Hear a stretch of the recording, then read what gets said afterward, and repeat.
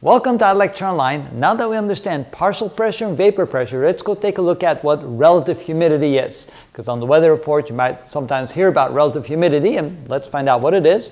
But just to make sure we understand partial pressure and vapor pressure, let's go and review it again. Remember, the vapor pressure, that is the pressure attributed to the water vapor when there's an equilibrium between the vaporization of water and the condensation of water.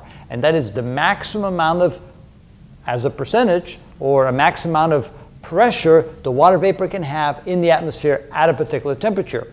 The partial pressure is the actual pressure of the water vapor in the atmosphere, which could be less than the vapor pressure because it doesn't have to be fully saturated, it could have less.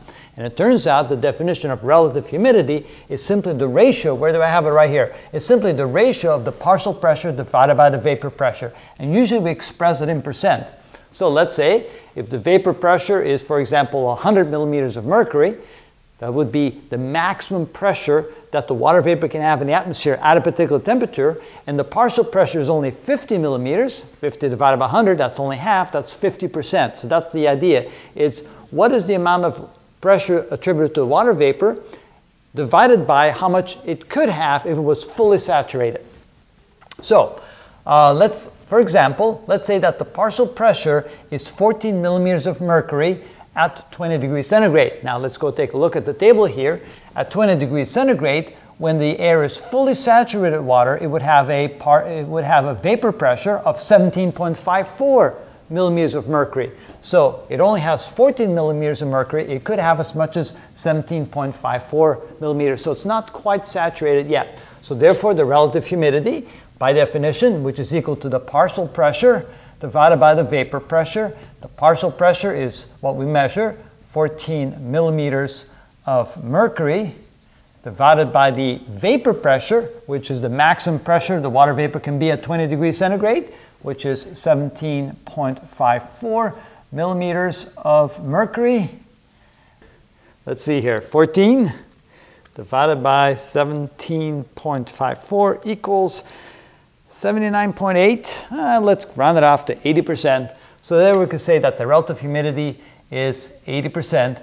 That means the amount of moisture in the air, the amount of water vapor in the air, is 80% of what the air can hold at the temperature of 20 degrees centigrade. Now the second example, let's say that they report that the relative humidity is 60% at 20 degrees centigrade. What is the actual partial pressure of the water vapor in the air?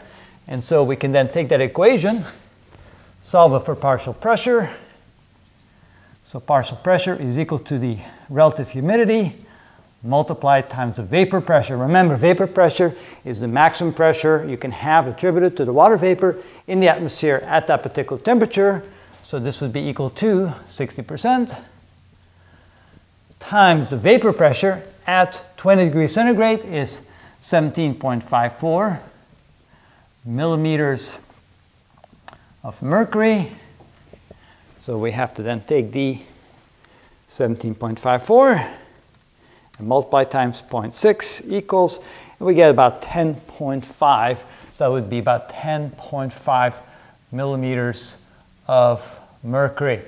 All right, I think this also helps understand the difference between partial pressure and vapor pressure. Remember, partial pressure is the actual measured pressure of the water vapor in the air.